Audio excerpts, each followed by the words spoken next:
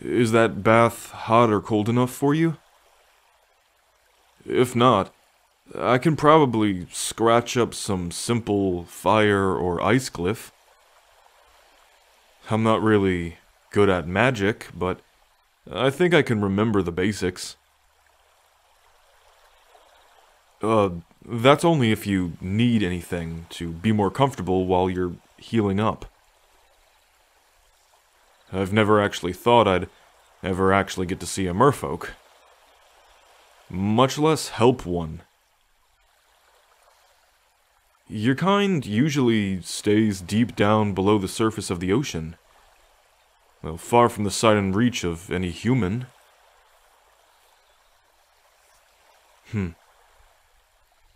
I bet it's much safer for you down there, huh? I just wonder, what made you come so close to the shore during a rough storm? Must have been important. Whatever it was, you ended up getting hurt really bad. I mean, I'm just glad I was able to be there to help you before anything worse would have happened.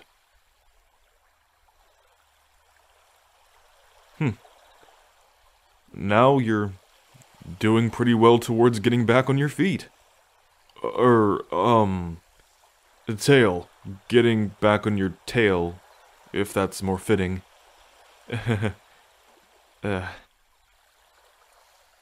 But I wouldn't rush it. Healing is a delicate process. And if you're gonna do it and do it right, it takes time. I'm happy to hide you here as long as it takes, and as long as you need until you're ready and comfortable enough to be back on your way. In the meantime, I'm just still so surprised I'm actually talking to one of your people.